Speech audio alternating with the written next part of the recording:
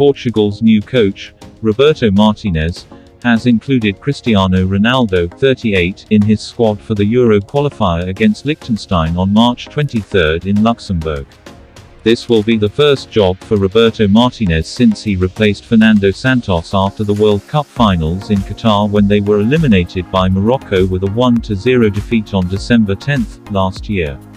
Ronaldo, who is currently playing for Saudi Arabia's Al Nassr, wants to extend his national team goals record from the current 118 through these matches of Group J to qualify for Euro, whose other opponents are Bosnia-Herzegovina, Iceland and Slovakia.